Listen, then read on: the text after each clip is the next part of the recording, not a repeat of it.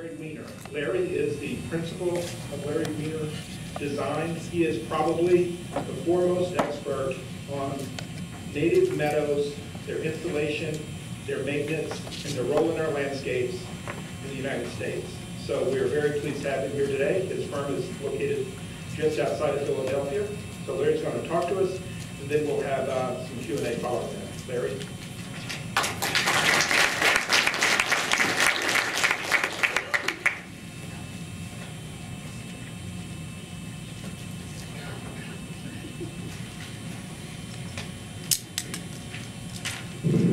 Thank you very much, Chris, and it's a pleasure to be here. This is the first time, no it's not actually, I spoke to a chapter of beekeepers, but never a full state meeting. The bad news is, it's just kind of,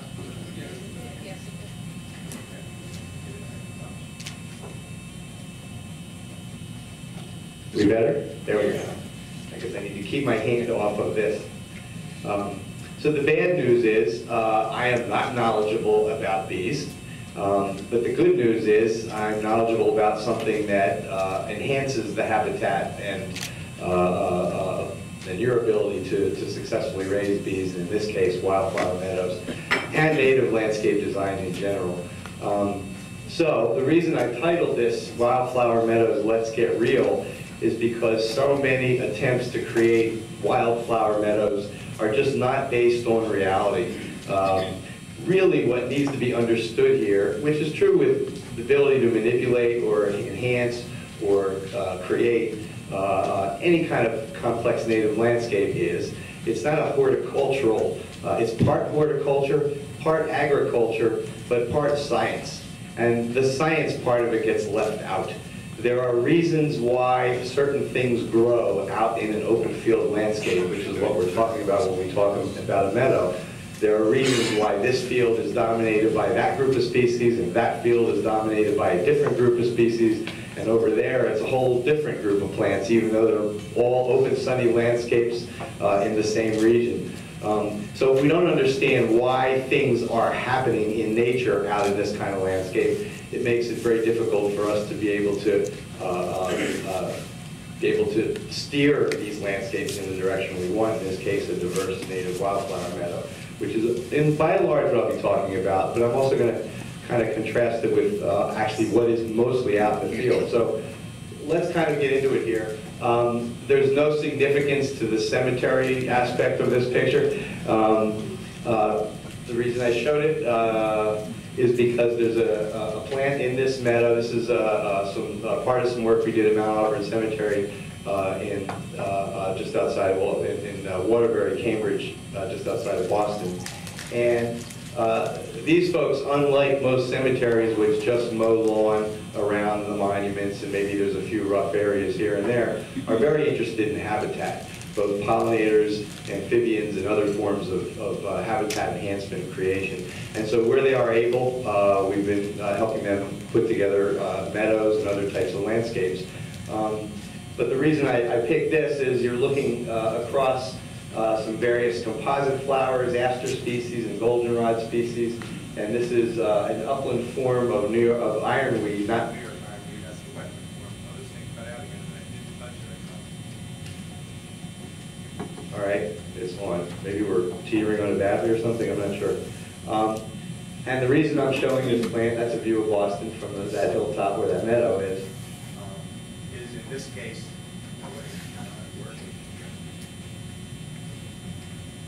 Given you're just getting started here, wait, want to address that. At any rate, you can see the honeybee population on that plant. And the thing about meadows,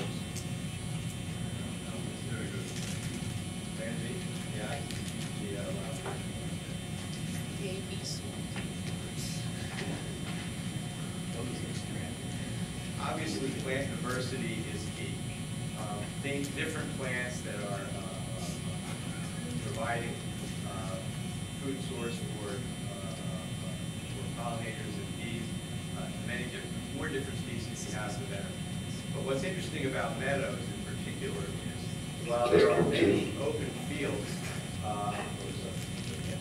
Just look this one here.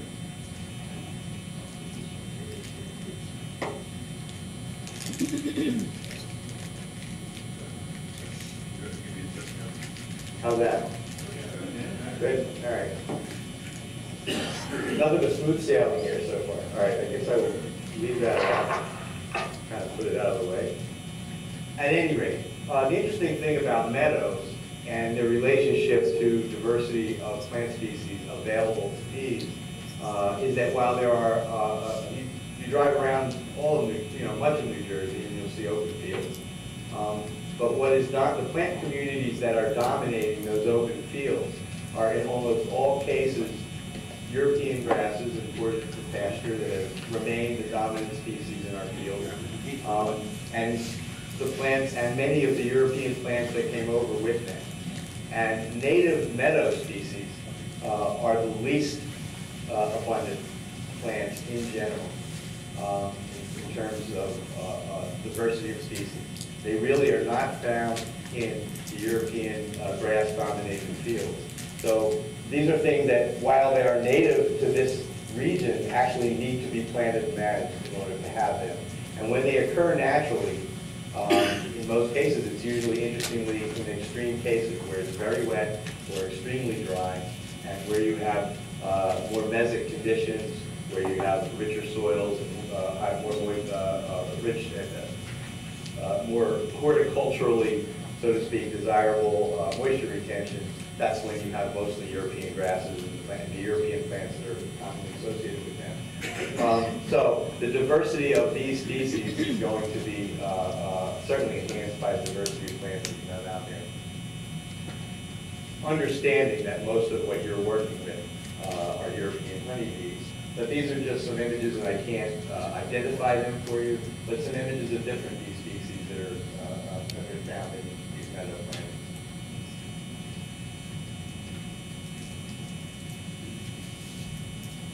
Now, what you're looking at here is basically a replacement for a front lawn. And the plant that you're seeing dominating at this point in time is mountain mint. And this is one of the really great species for bees. All the plants in the mint family, we just pick Manthulum as the genus name. There are a number of different ones, some that grow in wetter fields, some that grow in drier fields, some that grow in dry woods. But the mint family is really a key species to exclude. And the good news about the mint family is there are a lot of very easy to grow, competitive plants that can persist over time in these meadows. So here's just a before picture of turf. There's that hillside. Afterwards, again, you're seeing mountain mint and little blue stem is the dominant grass in there, which is an example of a native grass that you can find in open fields, but it's generally, it may not be there at all, or it's generally one of the recessive species, not dominant. And as you travel the path, that's a closer look at the mountain mint and the little blue stem. There are other things in there, but this is what is most prominent that time of year. And the red flower on the left is another plant in the mint family called bee balm. This grows in moist woodland edges, and it's a terrific pollinator plant. And then, of course, Indian paintbrush is a plant on the right. Purple coneflower. And one of the reasons I wanted to show this is, I'm going to talk about how to establish these things, how to manage them. And I've already talked a little bit about, the fact that you're providing plants that are not out in nature very much at all and increasing the diversity. But it's not just about the plants, whether you have included this plant. It's also about the square footage, so to speak. In other words, sometimes, you hear a lot now about planting pollinator gardens. It's a huge topic in the horticulture world. But in a way, if you're planting a pollinator garden, I kind of feel like the landscape isn't doing the job it should. Because a landscape should be an ecologically functioning entity. And yes, there's lawn, and yes, there's other things that don't have much to do with the ecology of it, that have to do with the functionality of the site. But the point is, what we do is, we kind of do a few plantings here and there, and then leave the rest of the lawn not because we necessarily need that much lawn, but we just don't know what else to do with it.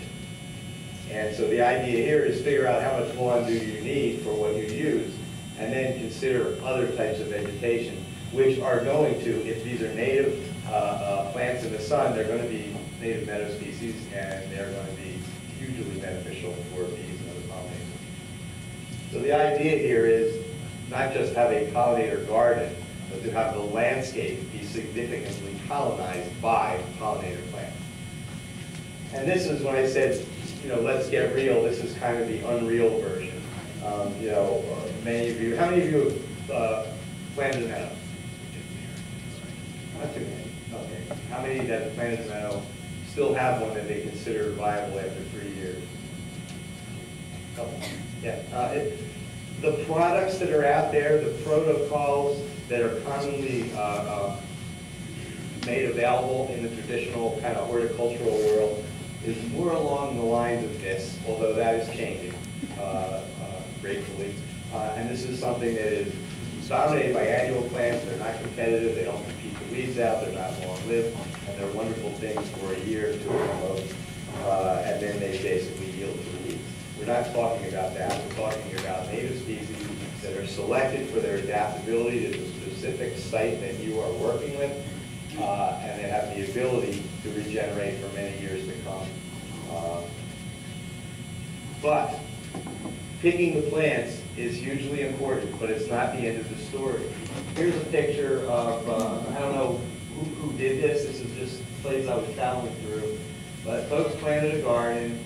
These are viable native species, including one of the mountain mints in there, bee balm, another one in the mint family, black-eyed sumac, Joe pieweed, goldenrod. This actually is a really highly beneficial pollinator species.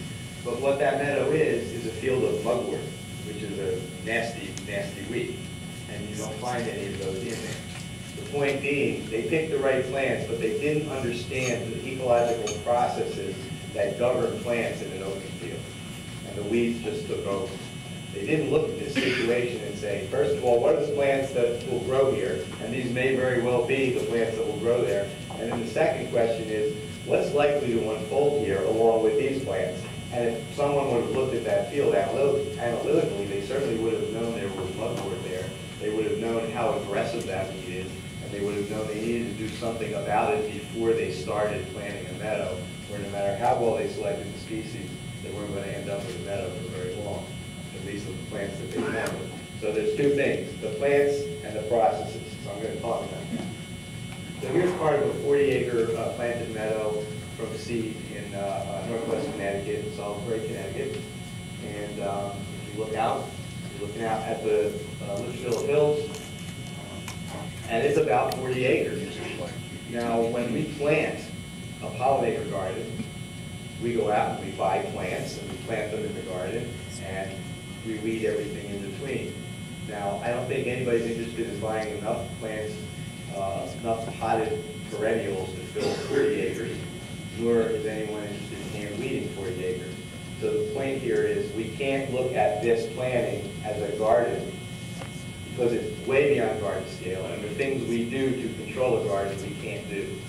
So what we have to do is have a deeper understanding of ecological process, apply gross things, not individual weeding, but timed mowing or selective height mowing, things that will push the vegetative composition in the direction we want, which are the planted species, and against the ones we don't want, which are weeds. And I'll talk about some specific ways to do that. And then view it later in summer when the native grass, Indian grass, is starting to go to seed. But you may say, I don't have 40 acres, so why do I need to understand field ecology enough to be able to be successful on 40 acres? But if you think about it, this is a development in North Jersey, not that far from here actually, and these are small properties. And here's a before picture of the lawn, and there's after with the meadow there. The point being, that whole property isn't an acre. So I would say this whole meadow is maybe 15, 20% of an acre, if that. So that's a small meadow. I don't need to know how to do this stuff. Yes, you do. A small meadow, a big garden. That's a huge garden. And you don't want to buy potted plants and fill it up, and you don't want to weed it by hand either. So even if you're dealing with smaller spaces in this kind of landscape situation, you've got to start understanding ecology and planting. So I'll split it up to three things: designing, a seed mix, planting, and management. So the first is site analysis, and this is a very big one, and this is a concept. What you're going to find here as I go through this, that a lot of things that you may have learned in horticulture is the right thing to do is actually counterproductive in this kind of situation. And this is a good example to start with. Site analysis, match the plant to the site, not the site to the plant. So you need to very carefully look at the soil type, the hydrology, the moisture levels, the sun shade patterns, north-facing slopes versus south-facing slopes, flatland versus slope. You need to really pinpoint what kind of habitat you have and pick the plants that are adapted to that habitat. Now you can say, why is this any different than in horticulture? And the word is competition. If you take a plant that is outside of where it normally grows, where it naturally recruits in nature, you put it in a garden, and it's not quite the right soil, and it's not quite the right sunlight, but it's a garden, and you're weeding around it, and it doesn't have to compete with other plants. And maybe it's getting watered once in a while, maybe it's getting fertilized, but even if it isn't, it lacks the competition that happens in nature. And that means it's operating more efficiently than normal. All the sunlight that comes to that spot, it gets. It's not intermingled with 7 other plants that are all fighting for the same sunlight. So it's operating very efficiently, and hence may be able to survive and even grow well outside of its natural habitat. But if you take a plant and put it out there in the meadow, now there may be 6 or 7 plants in a square foot, all intermingled, and it's not operating as efficiently because it has to compete.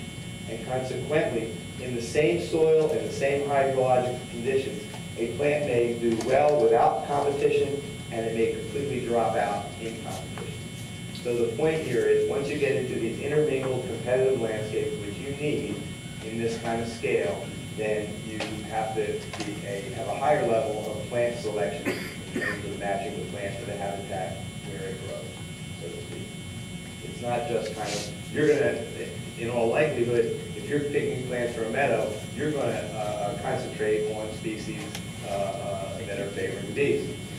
But what you also need to do is concentrate on the species that are favoring the bees that are adapted to the site that you're putting them. I mentioned mountain mint as a really great plant. Well, there are mountain mints that grow in wetlands. There are mountain mints that grow on dry slopes. I mentioned mountain mints that grow in woods. There are mints that grow in woodland edges. Which one do you got? Well, the more habitat types you have, the more you have the ability to use different plants and get different diversity.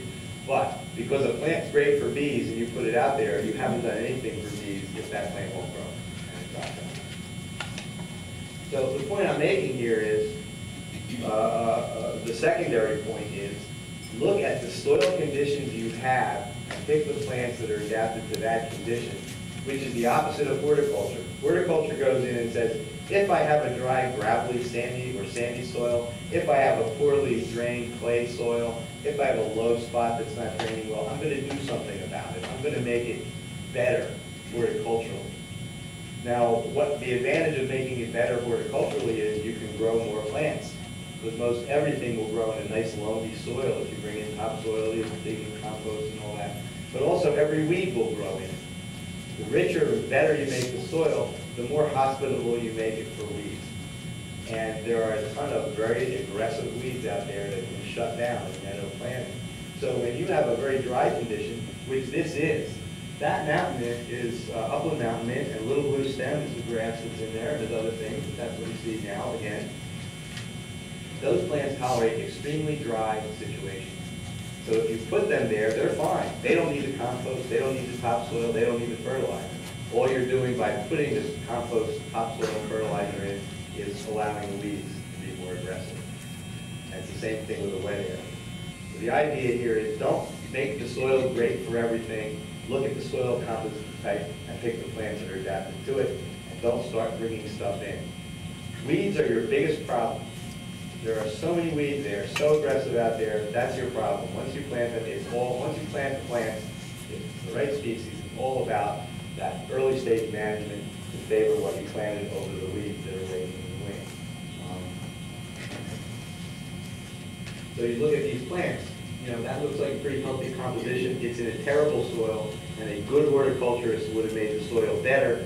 And if the horticulturist did that, this meadow would have been much harder to manage and would have been as pure. This is the opposite extreme. This is a very wet meadow, and you're looking at pink milkweed as the dominant species out there. You could have drained it. You could have put something in the soil to make it more, to increase the drainage. You could have put pipes in there to take the water away. There's no need to. Look at the plants that will grow there and plant them. And you can see in the bottom right corner, it looks like a different composition. There's bee balm with lavender flower and oxeye sunflower, the yellow flower. That's because that's up on the rise. It's on a little slope that comes out of the wet meadow, and so different species were planted there than out in the wet. So here's out in the wet meadow, and here's another one in the mountain mint that I tried to include quite a few of because it's such a good genus. This is one called Pygnanthum muticum, and it also grows in moist to mesic, meaning between dry and wet. That's the meadow. And we're looking at still that same wet meadow and the diversity that's in there. The same mountain mint on the bottom, and pink milkweed, a couple of goldenrod species, big blue stem, one of the native grasses on the left. So pieweed, a tremendous pollinator plant, and monkey flower.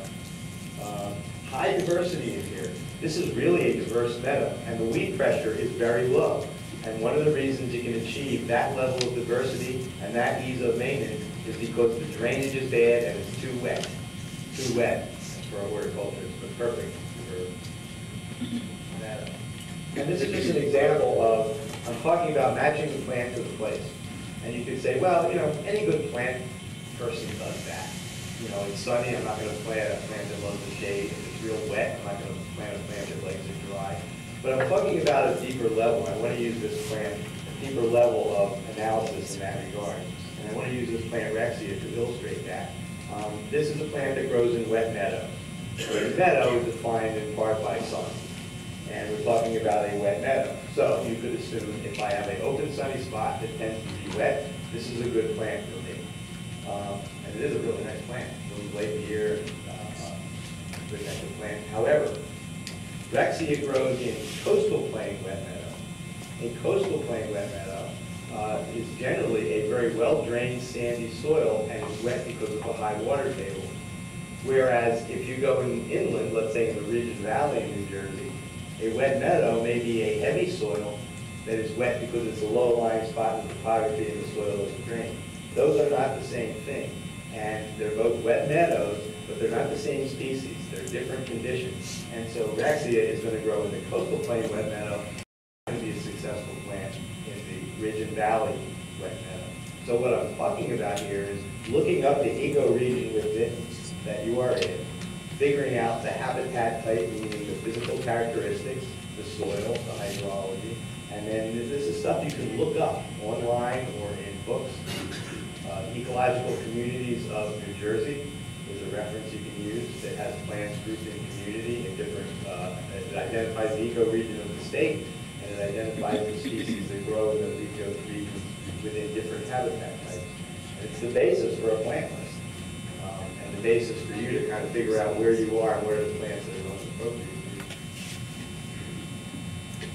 you. And this idea of a plant in this kind of condition, in a meadow, putting out by seed. You know, when you plant trees, you plant 12 trees, you expect to come back and see 12 trees. When you plant a seeded meadow, you can't ask me, okay, how many plants do you expect to be out there? Well, 12,700,000. Well, it's not like that. We're putting seeds out, and we want two things to happen. We want as many of those seeds to germinate and become living plants as possible.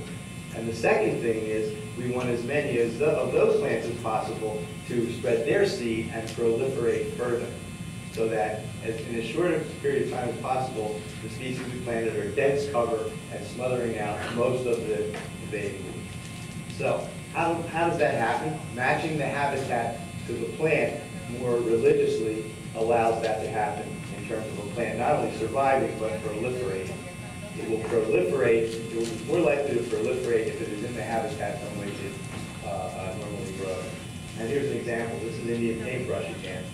And this plant really is ubiquitous in the Southwest, but it is also native in New Jersey and Pennsylvania and New England, New York. Except in the Southwest, it grows all over the place. When you go there in February, March, you might see fields full of it. Here, it's uncommon, and it only grows in certain places. And that's because it's a plant that requires high pH soils derived from limestone. And that's what they have mostly in the Southwest. And we only have it in selected places, veins of limestone. That's where this plant will grow. And you can look at a geological map and see that you are on that vein of limestone or not. And if you are, this is a great plant for you. And if it isn't, it's not. And in this case, here it is coming up. These were planted just in patches, not in the whole meadow. It's coming up in seed, and you're just seeing a few scattered plants. And now over time, that patch is filling in. And now over more time, oh.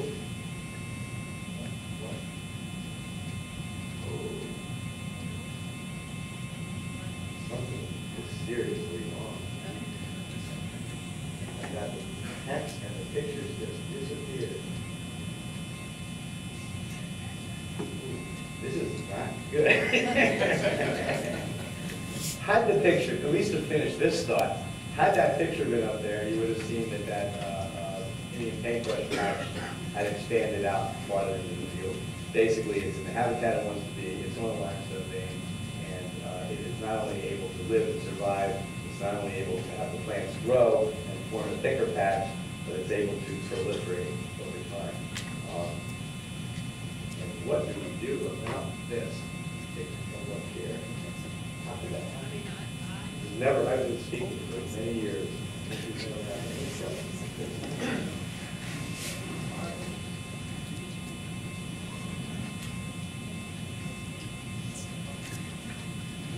You want to re-download it off of, or you have the thumb drive there. Right. Well, Chris is going to reload it off the thumb drive and see if that helps.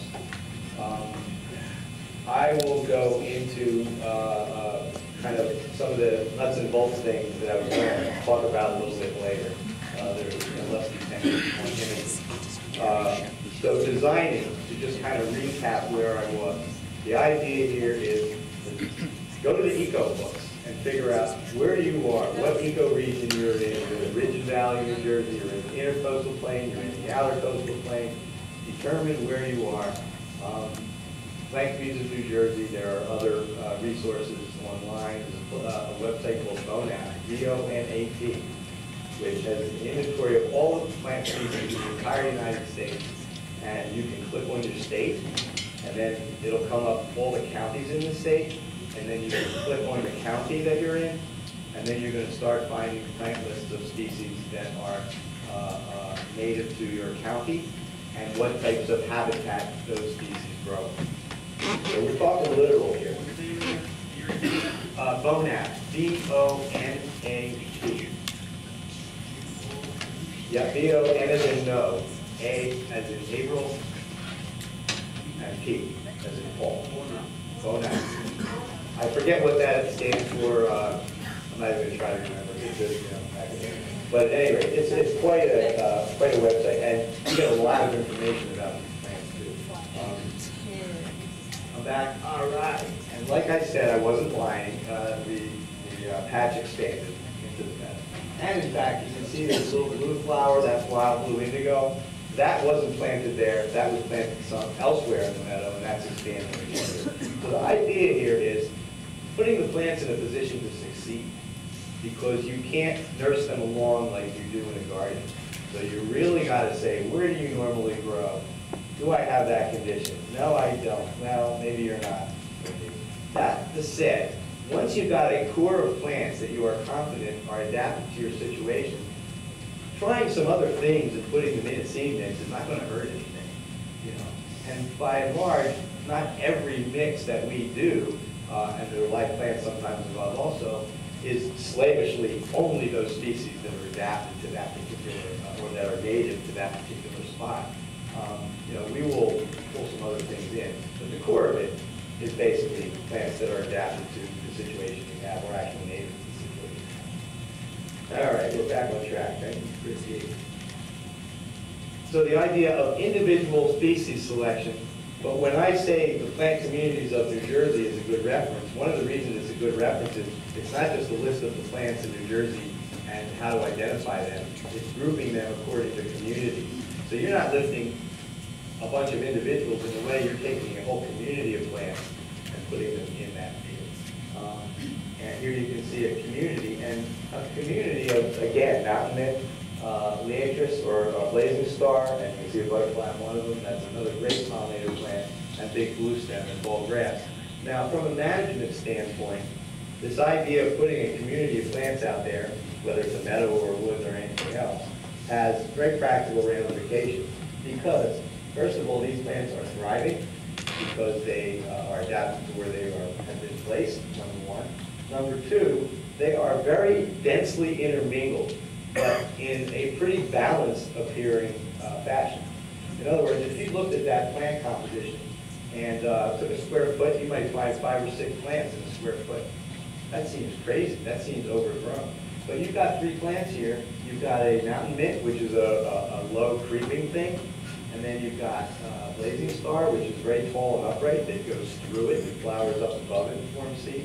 And then you have big blue stem, which hasn't finished growing at this point in the season, and that's going to canopy over top of all of it, like almost like a canopy tree. So you have 3 layers of plants. They are occupying the same place, but they have reduced the competition between each other because they're operating at different levels.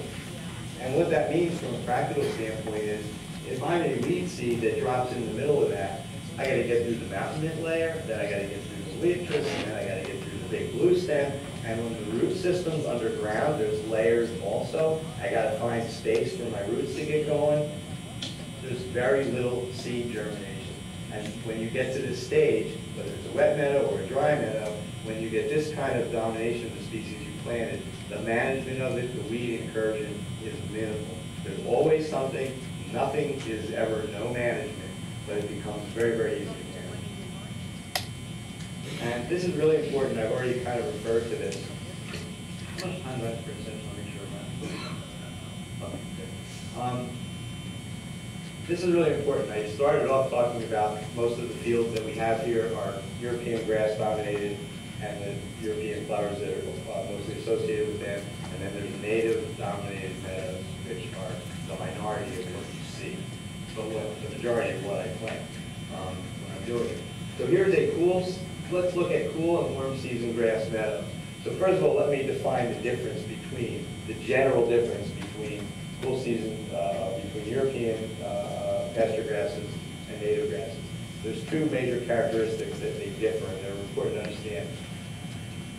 Often they're referred to, the native grasses are often referred to as warm season clump-forming grasses, and the pasture grasses from Europe are often referred to as cool season mat-forming grasses.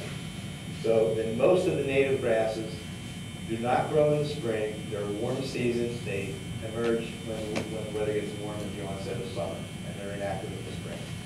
The European grasses are cool season grasses. They are most actively growing in the spring, and then in the hot summer they go dormant. And lawn grass and turf grass is also of that category, and that's why they don't like the heat, they don't like the drought. And so if a cool season grass field is left up in the summer, it'll turn brown, and then it'll start kind of flopping. And that's unless it's mowed end of June, and then you don't have that happening, so you don't always see the field doing that. A warm season grass field isn't even present in the spring from a foliar standpoint, and it tolerates the heat beautifully, and it goes through the summer, fall, and actually stands in the winter. Now the other different categories, so warm season native, cool season European, is clump versus mat. Native grasses are mostly clump forming, they just come up in a clump, and most of the European pasture grasses and turf grasses are mat forming, they run by rhizomes. Those differences are very important in terms of what they'll grow in. A mat forming grass is basically colonizing the entire upper strata of the soil. There's very little room for other root systems there, either to penetrate through it or to coexist with it on the surface. Interestingly, the flowers that you find in the cool season grass fields that are European grasses are mostly the ones that just naturally recruit are mostly European flowers. And upon further study of those that I did, I found that most of those flowers are taprooted. And that makes sense. If you're going to have to coexist with a dense, mat-forming, surface-rooted plant, you're taprooted, you're down below it, and you're fine. You got plenty of open space to draw soil, to draw water and nutrients from. So, many of the species that are native, or almost all of the species that are native here, don't occur in those fields. They may be around, but they just don't seed in with any regularity. There's one exception that you do find in cool season European grass fields, a native plant, and that's butterfly weed, the orange butterfly weed. You'll find that in cool season grass fields, not big patches, but individual plants.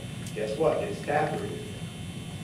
So if you're using warm season native grasses, they're plump forming, and there's spaces between those clumps, meaning it's kind of engineered or has evolved into a coexistence of a lot of different species because it's not forming this dominating mat at the surface.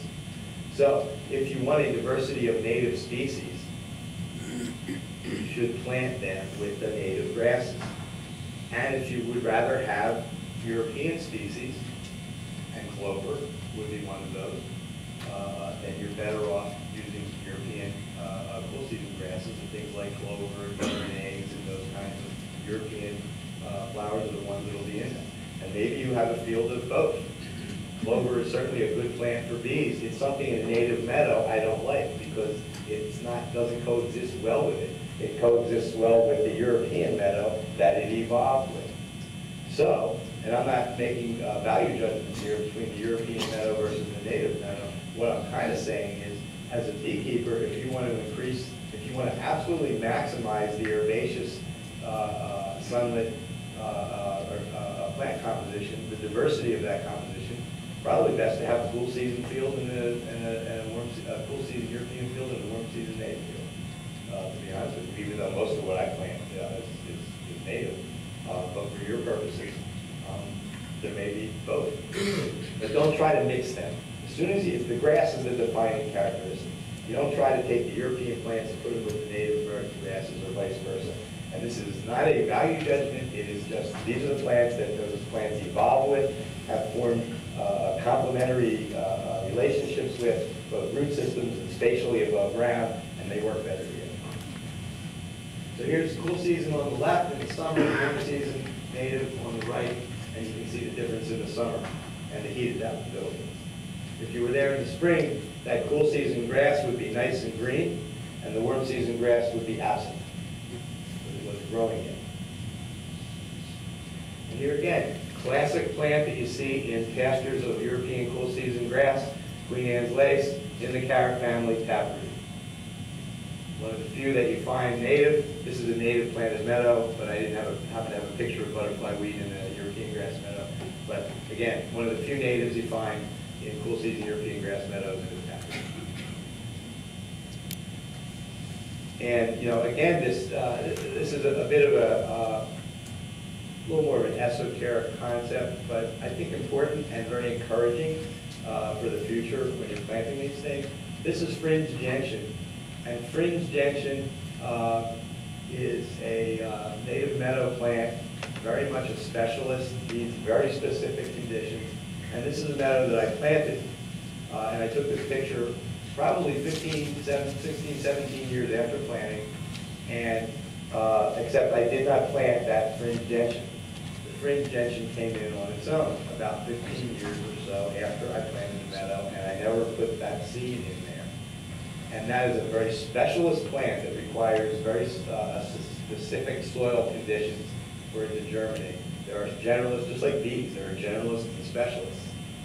Well, this is a specialist plant. Why did it show up 15 years after I planted this meadow? And I didn't put the seed in there. And my theory on this is that having restored that meadow to the native species, the soil type that is there, and the chemical residue of the decomposition of the vegetation that is also historically was historically associated with that soil, is restoring those specialist conditions over time to the point where specialist plants that may still have a seed residue in the soil bank, but were not germinating because the conditions were not right, conditions are now reverting back to closer to historic before the disturbance and all that. And this is theory. This is my theory on it. This is by no means an absolute, this is what happened here. But the point is that when you put the plants and the soils back together over time, they are starting to restore the condition through the chemical decomposition of the species that were associated with that soil, and making things easier as time goes on for even the harder to grow species to start to come in, like vegetation. Microhabitats and patterns, I already alluded to this. In one field, there may be different habitat types. It's wet in the center, it's dry on the fringes, it's shadier on the edges of the woods. You're identifying these different zones and planting different things in those zones. And this is just a naturally occurring coastal Cape May area, coastal marsh. And you can see sedges in the middle, and then hibiscus is the shrub layer, and then bayberry and red cedar. It's all moisture. Wettest in the center, a little drier, then drier, reflects different plant compositions. If you went to that field and you were turning, this is a very wet area, you probably would be, well, you could be planting a wet meadow, absolutely you could be. But if you planted all the same plants on the whole thing, the ones that were adapted to the specific hydrology of the spot would survive and the other ones would drop out. So you're looking at the field and looking at the differences in conditions, and maybe getting different seed mixes or plant mixes for different conditions. Here's a farm field. It's a really beautiful field of corn. I find that very graceful composition. I doubt that the farmer put his field up on a drawing table and started trying to find graceful lines. What the farmer did was plant where the corn, where it was dry enough, well drained enough for it to grow, and didn't plant it where it was too wet, and consequently created quite a graceful aesthetic composition just by following the ecological conditions. Like here it is in a planted meadow, and you can see where the coreopsis is flowering in the upland, and where things are not blooming yet. Up, this is the spring, is the wetter areas, and there were two completely different seed mixes. And here is how it played out many years later, which brings me to another point: the meadow stage of succession. So you can see the microhabitat, the wet swale in the center, and on either side is more upland. So you can see they were planted with different species. But also, I wanted to look at succession, which is the vegetative change over time. Now, succession is commonly understood in the Eastern United States to be, if you let a field go, if you ran a bulldozer over a field that was bare dirt, it would start off with herbaceous grasses and flowers. They would turn into shrubs and pioneer trees, which is kind of called the old field stage, where they're all mixed, and then the pioneer trees would cover it over, and it would become an early stage pioneer forest, and then the later stage mature canopy trees. That's succession. Field to shrub thicket, pioneer trees to forest. But within the field part of it, within the meadow part of it, there's also a successional process. So let's look at that. Here's a little patch of one before anything's happening, and here is the second year after planting, and here's the same spot. You're looking under the pine, you can see the pine trunk. And here's the same spot, probably 2 years later at the same time of year. So the point here is, these are short-lived perennials or biennials that were the first things to come up and flower. And you can see Hordeum is the grass in the front, black-eyed Susan. But they're short-lived species, and if you walked into that and pulled that foliage aside and looked underneath, you would see smaller, slower-growing plants of that. And the short-lived species die, and these take over. And that's the way it works in nature. The long-lived species that would colonize a prairie for 100 years take a long time to get established. And the species that grow really quick and you see happen right away, like black-eyed Susan, are very short-lived. So you need both of those. That meadow in can that I showed you, it was all annuals that I said, that blows you away with flowers and then fades out. Well, that's stocked with fast-growing, short-lived things. That's why it fades out. This has those short-lived things, but it also has the next stage in there. Now, if that's planted from seed, you're planting both of those, all of those species at the same time, but they are unfolding at different rates. So you're kind of planting a relay. And you need that relay, because as I said, the biggest problem once you plant it is to keep the weeds out. And the best way to keep the weeds out, there are things that you will need to do, and I'll get that in a moment, to keep them out. But the majority of the weed suppression is done by the plants. And that means that at all times, there needs to be dense cover of stuff you want to suppress weed seed germination. So if you only plant long-lived species, which is the opposite of planting the meadow and camping, which is all short-lived, you've still made a mistake because they're slow-growing, and it's going to take a long time to be weed suppressive because they're little seedlings for a few years before they can do anything. And if you don't have the short-lived species in there, you have no weed suppressant in the early stages, and the weeds will outgrow the short-lived perennial species. So you're putting together a relay of plants that intermingle in nature in the same space, but also occupy that space at different times, and you're planning for that in the sequence. You're looking at the lake across that.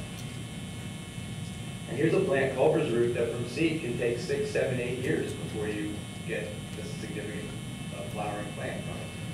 So does that mean you gotta wait 7, 8 years for your meadow to be good? No, because there were species in the second year, some things that came in the third year, some of them dropped out, some things in the fourth and fifth, those are probably long-lived, and some that really take a long time, like Culver's root. So here's a temporary meadow, because this is intended to be reforestation. And so when the trees are first planted, it's still sunny because they're not big enough to create a shady situation. So the meadow seed mix here is composed of sun-loving early stage species and shade-loving later stage species. So instead of black-eyed Susan that you saw in that first picture, you still have black-eyed Susan here because in the early stage it's sunny and that's an early stage plant. But instead of the coneflower, which is a sun plant that will succeed to, you may be succeeding to a woodland mountain instead because it's going to be a different condition when the trees form canopy. Here's a little picture of the lawn and the trees, and there it is, early stage. Different type of reforestation where small trees with tree tubes, but it's the same concept. The idea here is that this is a meadow for quite a few years in this case because these trees are very small. There are species in there that will succeed into shade-tolerant species in this case. I just want to quickly illustrate this idea between soil fertility. Your friend in the meadow is infertility, and there are species that are absolutely adapted to that situation, and it makes the weeds harder to avoid. So here's a meadow planting illustrating. It's one of the most diverse large-scale plantings I've ever done, and the soil was gravelly junk from a horticultural standpoint. And you can see the intricacy of it. You know, coneflower, oxeye sunflower, butterfly weed, little blue stem. That scrap-legged plant is rattlesnake master. Penstemon with the flower. You can see some milkweed in front of the penstemon. Indian paintbrush, hawkweed, baptisia, Culver's root, the white flower, Queen of the Prairie, the pink flower, wild quinine, baptisia in fruit, nodding onion, daisy fleabane, that's a little blue stem grass, purple prairie clover, again, oxeye sunflower on the right, quinine. 3 different species of blazing flower we'll look at, wet, dry, and an upland late one. Some of the goldenrod, upland ironweed, we're getting into the fall now. Cup plant, and again, talking about insects in general. This is a plant where if you look at the leaves, it forms a cup, and after it rains, the water sits in the leaves. Tiny flies come to drink, and birds come and fly. And plants are starting to come in. Now that this habitat has been changed more towards what it used to be by the vegetative composition and root systems, the way the root systems interact with the soil, things that are native but weren't planted starting to come in. Some of them rare, like this one flower cancer root, which is actually a parasitic plant. And there's the gentian that I talked about before. This was the meadow that that's in. And there's anybody know what species it is? I don't know. But it's probably, it could very well be a specialist because this is a very specialist plant. There you see the composition of that. This is in Allentown, Pennsylvania, and it's a successful meadow. It's been published and everything else. It's in a very rich floodplain soil, and I will never be able to get the diversity in this meadow that I got in the other meadow, no matter how hard I try, for 2 reasons. Because the plants that I put in there, because it's rich, those that are a little more competitive will outcompete the ones that are less competitive, and I will have less diversity, even if I put a lot of native diversity in there. And number two, because it's a rich soil, I can expect weeds to grow robustly, and it's in my interest to select very aggressive plants to be able to battle it out with them. And if I'm selecting aggressive plants that are adapted to that site, they're going to outcompete less aggressive ones, even that I might put in there, a native thing. So I kind of am tied to a higher aggressive plant selection, which lowers the diversity, and that's just the way it is. Except on a dry, gravelly, small slope that was actually created along a little road that was up above that. I had a real dry, poor condition, and I was able to get more of the intricacy in this because of the poor condition that I wouldn't have been able to get at the bottom of that slope or throughout the rest of that 30-plus acre meadow. Installation. Do not till or plow. When you till or plow, when you turn the soil over, you're ruining the soil structure, number one. It's probably may have already been ruined by years of cultivating and agriculture. But what you're doing, most importantly, is bringing up weed seeds that were too deep to germinate but are still viable, bringing them to the surface, which is all roughed up and is a perfect seed bed, and basically you're just begging for weeds. You put your seeds in there, and it's a crapshoot who is going to win. The better method is to do it with the various ways, but no-till. And this is a no-till drill seeder that's specially adapted to very varied sizes of native meadow seeds and grasses. So that's different boxes that will accommodate different sizes. But basically the idea is it's just cutting furrows through the field and depositing seed in the furrows and not tilling up and not disturbing. The more you disturb, the more you get weed seeds. You can see here it's cutting furrows through dead grass, and the grass is dead because it was sprayed with herbicide. And not tilled under, just seed cut into it. Different site, as you can see, this one was bare soil and not thatched, but you can see how the seedlings are coming up in pretty much in rows from that cedar. And what it means is disturbance generates additional seed germination. Undisturbed soil will not have as much seed germination as disturbed soil. There will still be some, but the rate will be less. Now, when I've cut a furrow, I've disturbed the soil only at that furrow, and I've deposited seed in that furrow, and everything between the furrow has not been disturbed. Meaning that between the furrows there will be a lower rate of seed germination, and in the furrow there will be a higher rate, and I put the seeds in the furrow where the higher rate condition exists. So it's, again, one of the things you're doing to stack the deck in favor of the species you're planting. No one thing I tell you to do is going to make the whole thing work. The whole compendium does. Right plant in the right place. Minimize disturbance. Don't go tilling. And I'll move on. First year after seeding, the meadow gets mowed. There's always an annual nurse crop of grass. It might be oats, it might be annual rye, it might be winter wheat.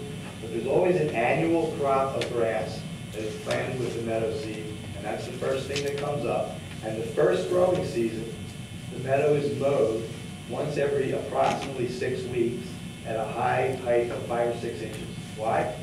No seedlings will be bigger than 5 or 6 inches the first year. The nurse crop grass could get waist high or more. So by cutting it above the seedlings, you're optimizing the light to those seedlings and making them establish more quickly and robustly. You are also, annual weeds are the first things that come in profusion. And an annual weed is an annual, it's going to die over the winter. And if you're periodically mowing that field, those annual weeds are not going to seed. And they're not producing seed, and they are not going to live over the winter, and they're going to drop out of the composition. Again, another factor, optimizing light to the seedlings, cutting off annual weed seed heads by that mowing thing. Another item to stack the deck in favor of the meadow plant. So first year, mow it every, you end up mowing it about 4 times during your season, mow the tops. Year 2, you start getting early stage species, and year 2, biennials, dotted in the foreground, the black-eyed Susan behind it, and then the field turns into a more permanent composition once those species dropped out and are replaced by the longer-lived perennials. You can supplement with live plants, which can allow you to get some of the species in more quickly, particularly some that are very, very slow growing, like that white spike flower clovers root I showed you, it's 7, 8 years, maybe more. You know, you can plant some patches of live plants, you can have it more quickly. That red bee balm, which I showed you already, that plant does not produce much viable seed. It grows by expanding underground roots. You can't even buy seed from it. So if you want that plant in there, and it's a good pollinator plant, you got to put that plant in. Again, Carolina blue pine planted in live plant. I showed, you know, spraying. There's a lot of, could be, obviously we can take consulting and talking about herbicides. But this is an organic installation where the existing weedy vegetation is killed with black plastic. We lay it on there for 1 season. And here's the planting, 2nd year, because the black-eyed Susan blooming and it's biennial. And there's a patch in the center that was left because it was native sedges that were growing in there. It wasn't weeds. So when we put the plastic down to kill the weeds, we did not kill that. Now, that plastic came up, it was approximately 1 acre, and went down on the next acre, phase 2. Another organic installation, except without killing the turf. These were the slopes going along the driveway, mountain there again. Slopes going up the driveway, new house construction. When we came in, there was sod on the slopes or turf, and we needed to convert it to meadow. We could not spray it because mine did not want to use any herbicides. And we also could not skim the sod off, which was practical. From a scale standpoint, it wasn't that big, we could have done that. But they did not want to open up to erosion. They had issues in the construction of the house, evidently, with some, they got cited for stuff. They were not willing to expose the soil. Now, if you just put seeds into living turf grass is way ahead. The seeds won't germinate. And as I said, native meadows do well with turf grass. Even if you plant them together with seed, it's certainly not going to overtake existing turf grass. So what we got to do here, we can't remove the turf grass. We can't just seed and thriving turf grass. We've got to hit the grass turf with everything we can that's not an inorganic chemical to make it unhappy and weak enough that there's enough space and light that we can seed into it. So how are we going to do that? First of all, we sprayed it with an organic vinegar-based herbicide a number of times to denude it. That won't kill it, but it weakens it. Second of all, we added sulfur to the soil, which is the opposite of lime. It brings the pH up and makes more nutrients available to soil. Dropping the pH with sulfur makes less nutrients available to soil. Turf grass, as you know, loves fertilizer. Native meadow species in upland conditions tolerate a great deal of infertility. So that was strategy number 2. Now we've got the grass thin. Now we seed into it, and there's some space. Now the last strategy is a management strategy where we're going to mow aggressively that meadow, not only the first year, like I said, but in the spring for a few subsequent years, but only in the spring. Why? Turf grass grows in the spring, not in the summer. Native grass and many of the native warm season flowers grow in the summer and not so much in the spring. So if we mow aggressively in the spring, we're only cutting turf. If we stop mowing at the end of spring, turf isn't coming back much because it's out of its season. The native meadow plants thrive in the heat, they come up. So if you're doing that for a number of years, you're favoring the meadow species over the turf. And we end up with a native meadow for the longer time, but we avoided the use of chemicals. And it's all about understanding the life cycles and proclivities of what we're managing against, which was different than what we're managing for, which was native meadow species. And because we're managing against a cool season grass, we want to exclude cool season plants from our seed mix. Because any management that's going to hurt the grass is going to hurt those cool season plants too. So there's a lot of strategizing going on here, especially in that situation. So management, I'll finish up very quickly. After the first year of mowing, which is cutting over the top 5-6 inches once every approximately 6 weeks, the meadow would be mowed once a year. Primarily at the end of winter, leave the stalks up over winter, just mow it late winter, early spring before things come up with a brush hog. So you can see a little blue stem, native grass being mowed. Or instead of mowing, you can burn. And burning is often considered by ecologists to be very favorable to the native meadow species and disfavorable to most weeds. So burn or mow, late winter, early spring. There's a mowed burn field. The penstemon white flower was there before we burned, but the Tradescantia blue flower took off after we burned. burning will favor native grasses. If you want native grasses, burning will definitely favor them. These are native grasses that were never planted. This is, I'll kind of finish with this because it's interesting. These grasses were not planted. It's in Harrisburg, Pennsylvania area, and it's the largest non-planted native grassland, I believe, in the East Coast, and it is almost weed-free. This doesn't exist where you have native grasses. There's many rare species in there. Botanists come to study this place, and you know what it is? It's a National Guard training facility where they do bombing, practice bombing, and it burns all the time. And it's like incredibly botanically rich because they bomb it and it burns.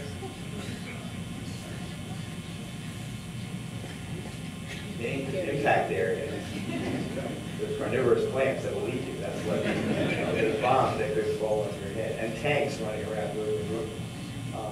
I'll tell you this one story to kind of end this thing. I think there's 2 slides afterwards. It just shows spots spraying. But there's a rare violet on this property that hosts a very rare butterfly. I think it's the regal frill. I don't want to say the name. I always forget it. A very rare butterfly, extremely rare, is on this property.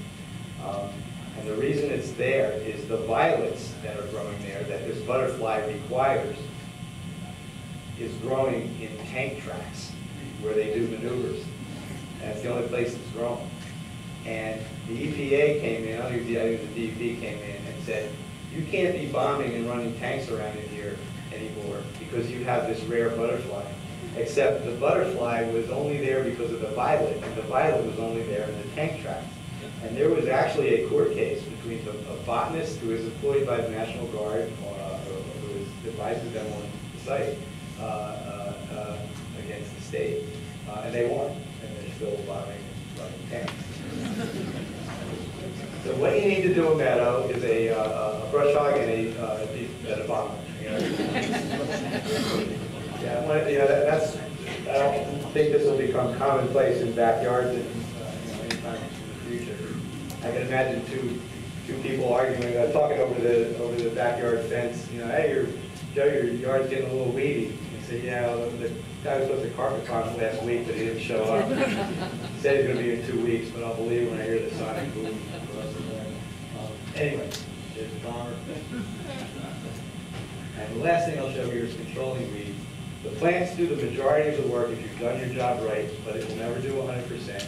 So a meadow, the management is mow once a year, and twice, 3 times if you're being fastidious, patrol and spot control weeds, which is generally spot application of herbicide, which he's doing there. And this is a very safe way to do it. That's a thistle plant, that's a wick applicator. That tube is hollow, it's got herbicide in it. It's like a pink roller that's just absorbing the material, and you just brush up and down the plant. So there's no spray, there's no drip, there's nothing dropping on the soil. And I think it's a very environmental way to apply herbicide to individual weeds. And the majority is native plants, but if that thistle is not treated, it'll get bigger next year, and then there is. So I'll leave it there because I think we're out of time, correct? Okay, I'll just show you the last couple pages. Pathways and open, the way to get in there and see what's going on. And this is the last kind of idea here, which is getting a little bit beyond meadows.